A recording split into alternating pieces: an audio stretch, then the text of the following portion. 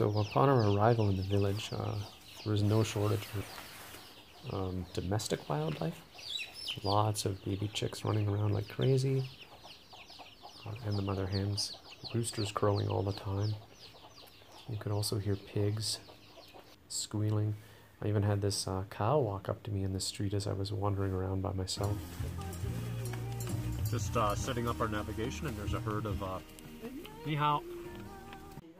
Another nice aspect was the village people.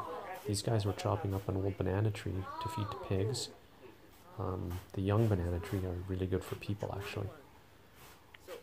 And these guys were actually working together to make a basket. This guy was processing the bamboo into strapping. It looks really dangerous. It looks like he could have easily cut his hand off if he didn't know what he was doing.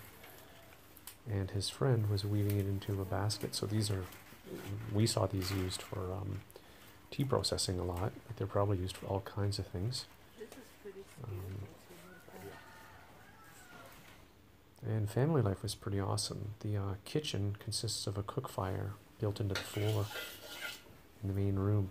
And in our case, the youngest son, Wen-Sing's youngest brother, he cooked the entire supper for us that night. And he did a great job, I have to say.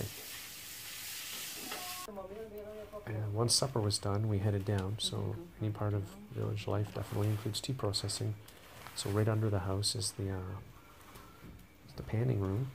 And there's Wen-Sing panning some the day's harvest, because it was very sunny that day. So he had plenty of work to do. Probably about 2 hours of panning, 4 batches like this. And that is village life in Zhanglang.